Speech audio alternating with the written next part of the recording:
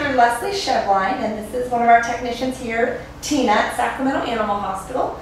And we're going to go through what an annual exam on your kitty is going to be like here at Sacramento Animal Hospital. PD is not so willingly volunteered, but we're going to get started with him. The first step you're going to see when you come into our hospital is a technician will bring you into the exam room, take your kitty's temperature, check a heart rate, and make sure how things are going at home. If you come into our lobby and you have a stressed out kitty and you feel concerned about being up there with all the big dogs, please don't hesitate to let us know, because we'll do our best to get you into a room and not stress out your cat. One of the first things we're going to do when we come in here is take a look at your cat and kind of see how he or she is feeling here in the room. Some of them come in and they're very happy, comfortable, say hello right away. Other kitties come in, they hide right under the chair. If we notice those things about your kitties, we can make some changes during that physical exam to make your cat as comfortable as possible. Because unlike their canine counterparts, oftentimes our cats come in and they're not as thrilled to be here as the average animal. Some of those things can include blankets on the table so it's not as slippery, some towels to hide their head under, or even some sprays to make the room more calming to the kitty. So the next thing we're going to do is go ahead and get started by running our hands over our kitty patients. We're feeling for lumps or bumps and checking out how their coat looks, how their body condition is, and things like that. If your kitty is too skinny or overweight, we want to be able to assess that with our hands, not just looking at the number on a scale.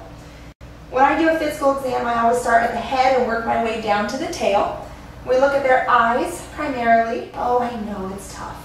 And we're checking for discharge or squinting or redness.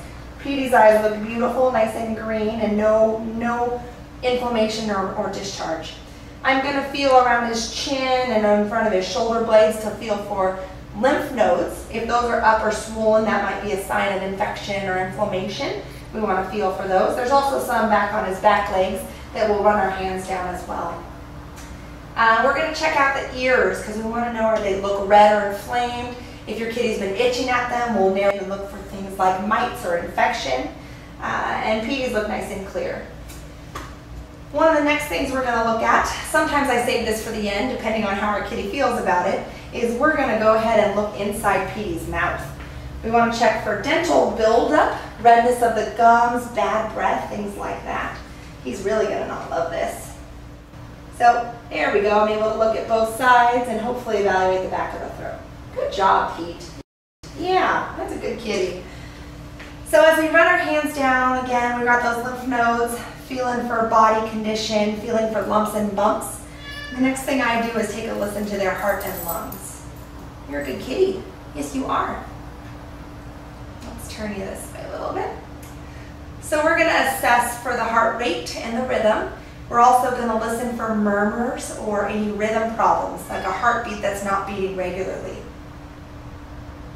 As our kitties age, they can develop some of these problems, so keeping an eye on that every year will help us to decide if there's an issue we need to address.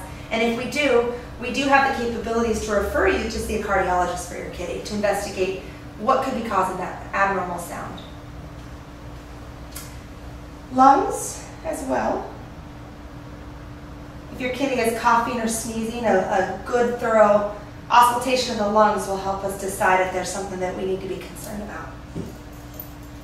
Good boy. Yes, you are. Next step is to palpate Petey's belly.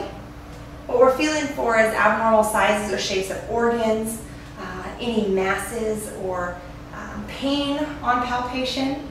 Petey's belly feels very normal. Very good.